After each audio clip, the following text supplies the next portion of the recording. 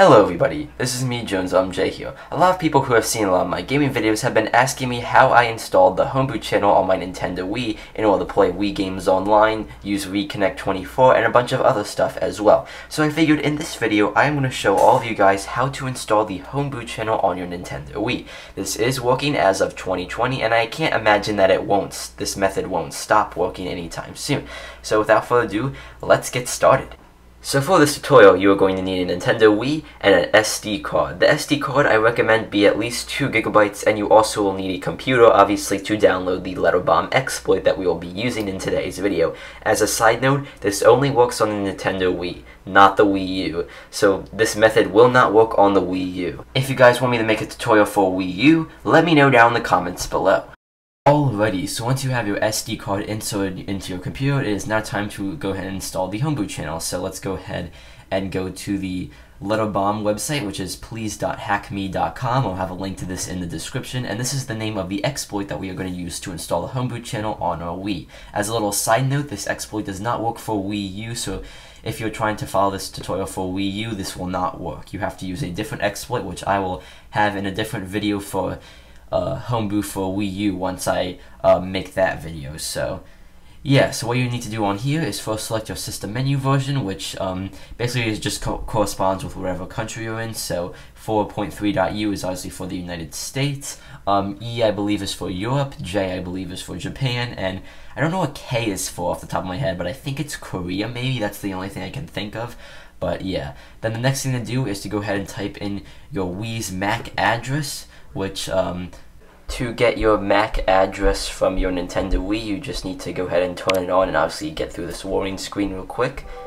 And then once you are on your main menu, you need to click at the bottom left where it says Wii. So let me go ahead and do that right now.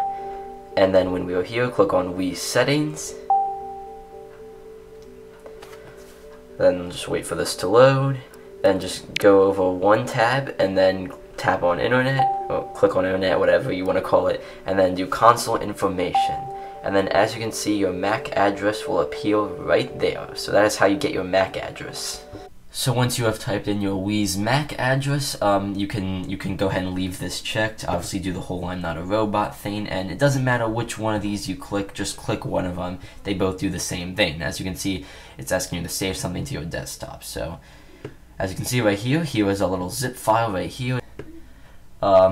So as you can see right here, this is the zip file we just downloaded, letterbomb.zip. Let's go ahead and unzip it. And as you can see in here, pretty much just has a bunch of random content. So let's just go ahead and open up our SD card that we are going to be using for our Wii and just copy all this over to the SD card. Just like that. So now that you have this installed, it is now time to go ahead and put the SD card back into the Wii to install the Homebrew channel. So let's go ahead and eject our SD card and do that. So let's go ahead and take our SD card, go ahead and put it right back into your Nintendo Wii, like so.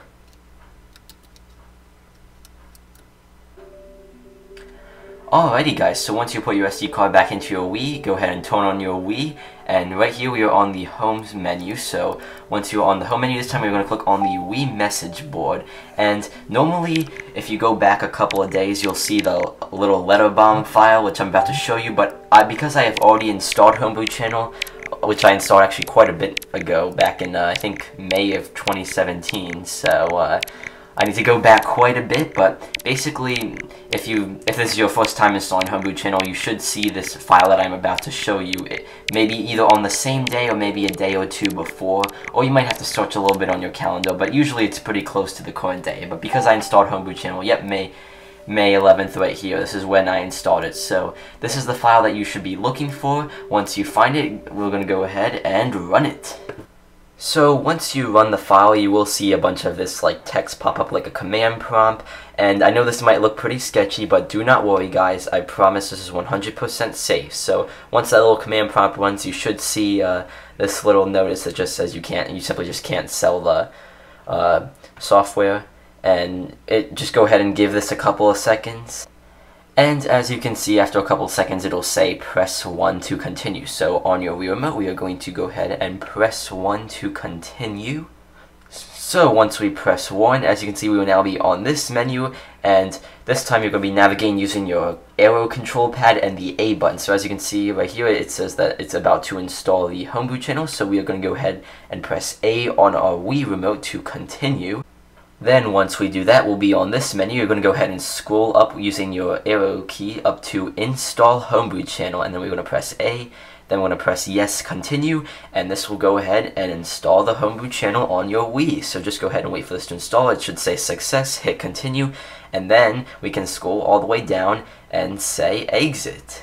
And as you can see, if you ever want to uninstall the Homebrew channel, you would have just scrolled back up and said Uninstall Homebrew channel. So if you ever want to uninstall the Homebrew channel for whatever reason, just go ahead and go back to the Letterbomb file and just hit Uninstall Homebrew channel. So as you can see, after you do that, it automatically will stop the Homebrew channel. And as you can see, there is nothing on here because we haven't installed any apps yet. But in this video, I am just going to be showing you how to install the Homebrew channel. So if you guys want to see how to install some different apps that you can use, one app is Wiimmfi, which I actually made a tutorial on all the way back in 2017.